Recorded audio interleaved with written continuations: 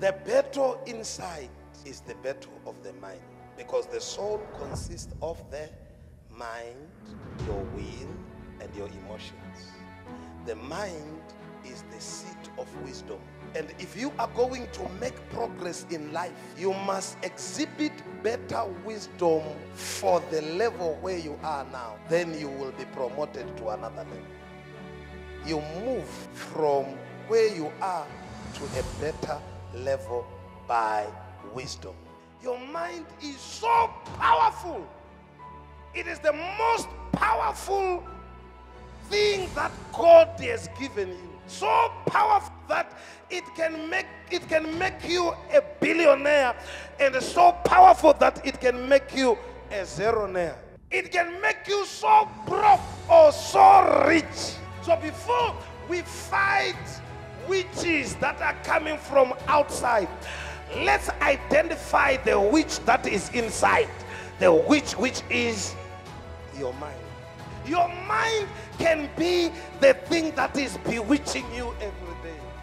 Your mind can be the thing that is bringing losses in your life every day. Your mind can be the thing that is bringing enmity between you and God. It is so powerful. The mind that God has given you is so powerful that He says, come, let us reason together. God calling a man and say, I've put something in you that can be able to reason. We can rub minds. What I have put in you is so powerful that even me, God, I am willing to have a conference with you, a meeting with you, and we reason together. And then He said, if you are willing and you are obedient, you will eat the good of the land.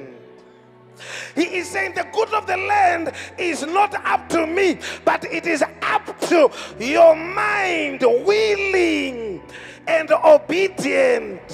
Which means even if God wants you well, if your mind is not in agreement, there's nothing that God can do. There is nothing that God can do. If God wants you well and your mind is speaking a different language, God will fail. If God wants you prosperous and your mind is speaking a different language, God will fail to make you rich.